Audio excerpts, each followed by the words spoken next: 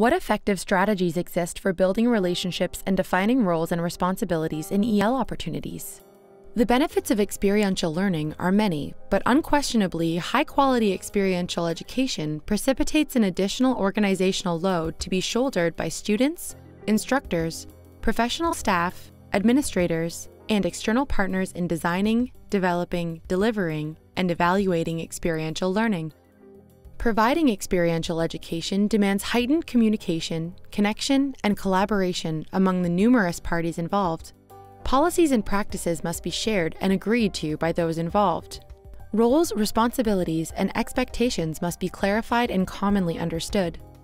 Negotiated commitments must be made in the interest of seeking the best outcomes for the students, the external partners, and the college or university.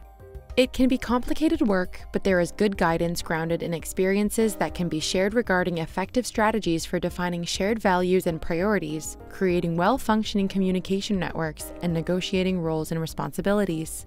I would say it changes the perspective of the company, right? I mean, if you're just hiring people and firing people, the culture is going to be different. When you look at, hey, this guy, we want to be part of the community, we want to give back to the community. That kind of builds the culture where the team is, you know what, I'm part of the community. We're not just working for this company, we're working in the region, we're part of the community. You have to understand that there's an amount of training that needs to go into these people, and that's what they're looking for. I mean, they're students, and who is the best person to absorb training in the first place? Students, and college students especially, because no one's forcing you to go to college. Well, maybe your parents are, but no one typically is forcing you to go to college.